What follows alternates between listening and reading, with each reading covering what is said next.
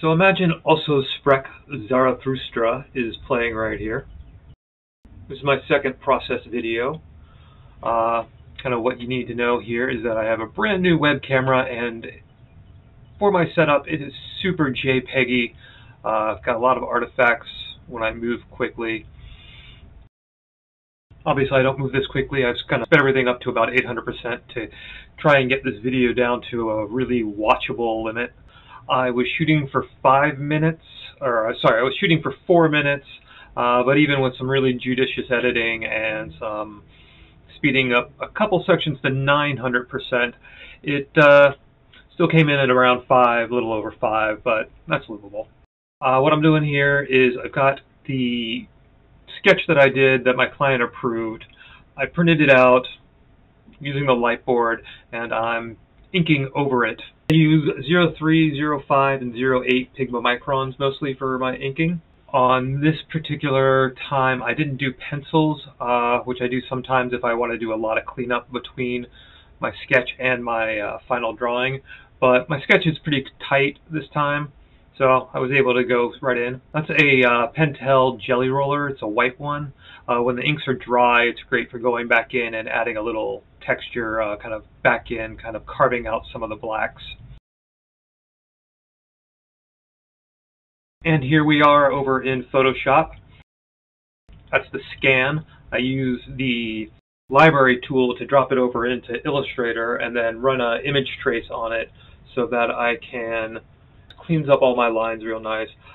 There's some artifacts where I'm left over to the point where, like, I get those blobby eyes, and I kind of usually go in and redraw them. It comes in a kind of a 4-color CMYK black, or not a true rich black, so I end up doing a step that I cut out of here where I changed all the blacks to like super black. And then I kind of go in. This is the not manga. This is crosshatch, one of the crosshatch brushes from Kyle Webster.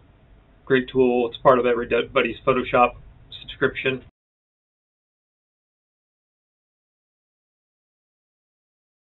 You can see where it says layer 5, you should say drawing. That's my black and white stuff. I set that layer to multiply, and then I color underneath it like this. Good fast way to kind of get your colors in if you're doing kind of a really black and white line heavy illustration like this.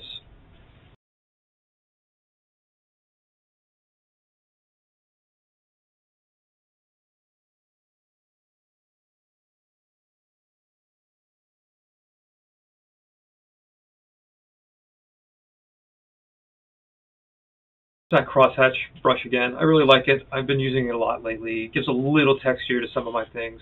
I can go a little nuts with it sometimes, and then I actually end up coming back in and taking out a lot of it.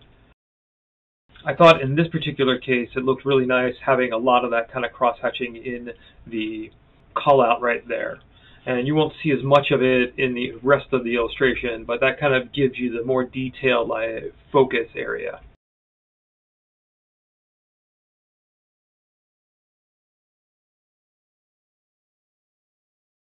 And then for smaller things like this, if a lot of other illustrations where the characters are up close and central, I'll do a lot of variations on shadows and kind of some texture in their bodies.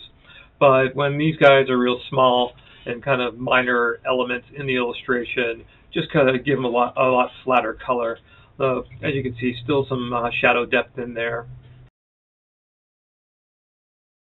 I'd like to point out that this entire illustration was ink drawn, colored, and shipped off to the printer before the Ever Given got stuck in the Suez Canal. So, you know, we're a little ahead of the game on as far as being timely.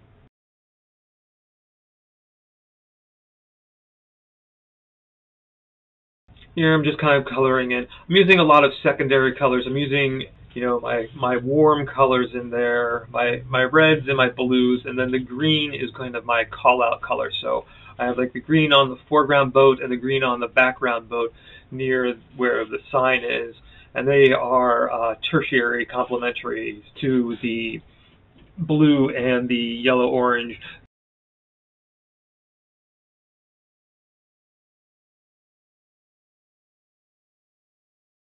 I cut out some of the playing with type because nobody really cares.